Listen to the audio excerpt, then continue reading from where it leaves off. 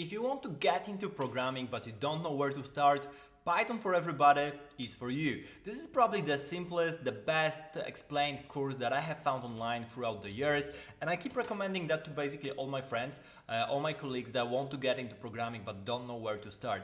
The pluses for that is, of course, Python is the easiest language to learn in the end because the grammar, the syntax for Python is really simple. You can quickly start processing data because Python is mostly used for data science. So for example, if you want to use coding in your work because, for example, you want to see what are the outliers in your data and you have thousands of documents to process, Python will be the easiest to do. It's not the fastest language.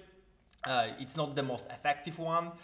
You will have like C++, which is better, Rust might do some of the stuff better, JavaScript and so on, but Python will get the job done, and it will get the job done in a way which is simple to understand and also read the code for all the others. So if you're looking for a way to enter into programming, because also you might want to change your career from more, I don't know, social sciences, arts, and you don't know where to start, again, Python is a great language to start, and Python for Everybody specialization is the best way to do it in general, really. So if you will look down below, it's basically starting with how to install Python and write your first program. The specialization itself has a bunch of courses that will give you all the knowledge for different stuff. So as you can see, there are a couple things you can see. Starting with the course number 1, Python Programming for Everybody. This is really the easiest of the easiest thing, explaining everything about what is programming, Python's different data structures and so on, and then you process to get into those data structures more. So generally speaking, the idea is that you will be able to process some data with Python. As you can see, the course number 3 is already trying to access data from the web. So the idea is that you'll be able to download some data, scrape the data from the web, and then be able to process that in different formats, which is great, which is super useful. And of course, anybody trying to learn how to code should process like JSONs or Excel spreadsheets and stuff like that, or CSVs, because that's super useful in the end. So then databases for the course number 4, how to interact with Python SQL.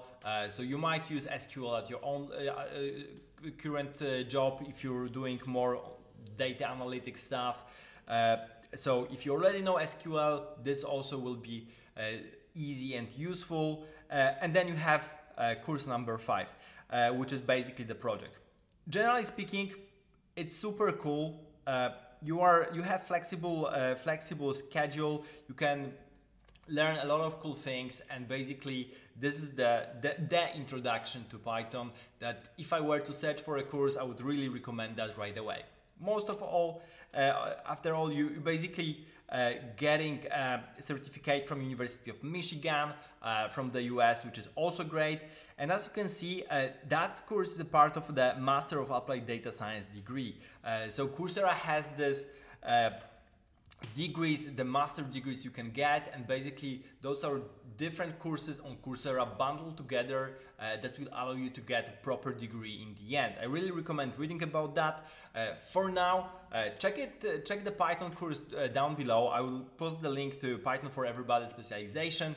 That will give you basically this will be my referral code to Python. So feel free to use it. It might give you some kind of a discount depending on Coursera in a given period of time. Happy to answer any questions you might have about the course, about learning Python, or about getting into data science. Thank you for watching, subscribe to the channel, and see you in the next episode. And of course, happy learning!